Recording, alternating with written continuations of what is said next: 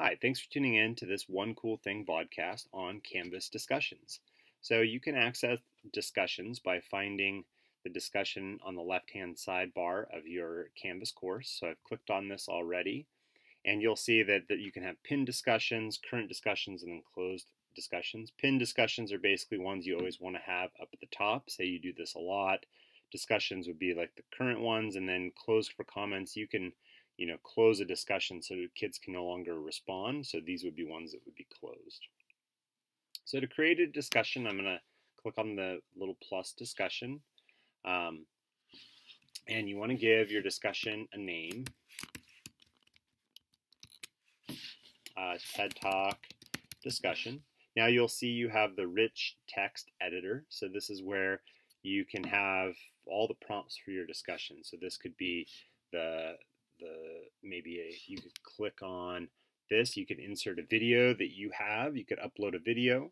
You could insert a link to maybe an article you want them to read. You could add a picture that you want them to look at and comment on. You could insert a math equation and have them comment on it. You could embed a YouTube video or Vimeo video. You could record a video right now. You could record your video of yourself giving the prompt of the discussion. So you could talk directly to them using this. From here, then, I'm going to do YouTube video. So you can search right here. So I'm going to search for a TED Talk. And I like this one. So how risk-taking changes a teenager's brain. So I'm just going to say embed, and boom, there's my YouTube video. Now, you can go one step further, and this is kind of a tangent because it's another One Cool Thing video, but you can also instead use ARC. So maybe you want to make sure that your students really are watching that video, and maybe you even want them to comment at different parts of the video. You can select ARC, and you can see I've already added it, so I'm going to say okay. But say I have this link, so I'm going to copy that link, and I go to ARC. So in order to use ARC, you have to first add a video into ARC. So you could upload your own video, or you could paste a URL. So here I would just paste and select add. So now I'm going to have a duplicate, and I'm going to say select this. Now, like I said, ARC allows you to comment at any point during the video.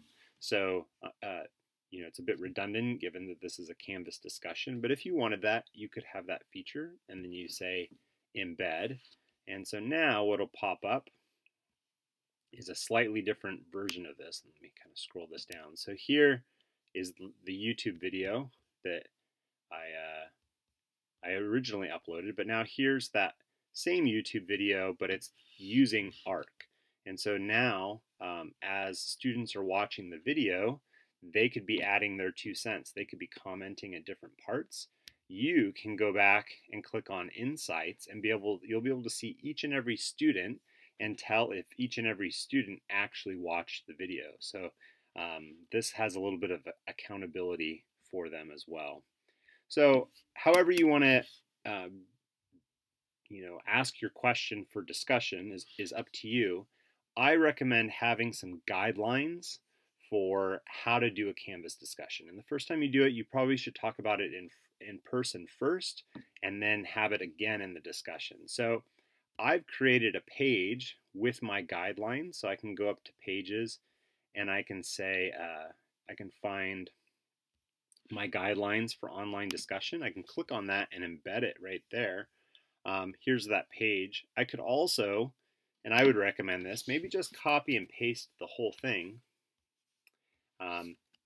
and put it here. So after I ask them their question that I want them to talk about, or maybe give them a couple questions, this is helpful for them. So giving them feedback on how to comment on each other's discussion posts. So helping them know, still speak basically the same way we would speak in class. So a little bit of digital citizenship here, complete sentences, giving them some guidelines of, complimenting or adding something to the conversation, asking questions, making sure you proofread, And then this is something I have experienced a lot. Kids often want to only comment on the first 1 or 2 posts they see. And so you end up having a couple people with all the comments and a bunch of people at the bottom with none. So I have this kind of rule of, if you see 3 comments, go on to the next person and wait until everybody has at least 3 comments. So that way everybody's getting to respond and then get multiple responses to their comment. Okay? You can specify, moving on to the nuts and bolts of this, you can specify if you want this to be for just a certain period or you want the entire class. You probably want to select allow threaded replies. So this means that they can, reply to each other. I recommend checking this box. Users must post before seeing replies. This helps minimize the parrot effect of kids just copying what other kids have said already, and really adds more to the conversation. So they have to post before they can see anybody else's posts. I wouldn't bother checking the podcast feed. This basically allows them, and you could include student replies, they can actually download the responses through an RSS feed. I would just ignore that. Chances are you probably want to make it a graded discussion. So this means that it would show up in the grade book, it would show up on their to-do list. You would need to then give them, points and tell them in what category this is going to be in and all the things you would normally do. If it's not graded, but you want students to see it, you should do the add to student to do. This shows up on their to-do list when they log into Canvas. But again, I recommend doing the graded one because you probably want to have some points associated with this so that they do it.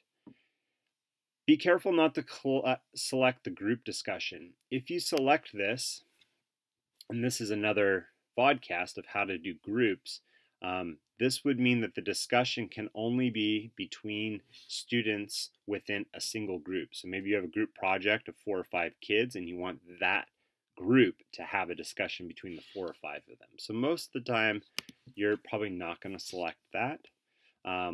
Again, you'd have the points, and then you'd want to assign to who is going to get it and the due date.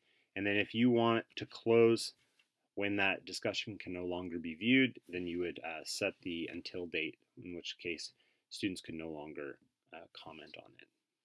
So those are the basics of how to do your discussion. Once you're done, you would hit save and publish. And once students have commented on the discussion, you'll be able to come here and go to SpeedGrader, and you'll be able to see that student's comment, what they wrote, and you'll also be able to see each of their responses to other comments.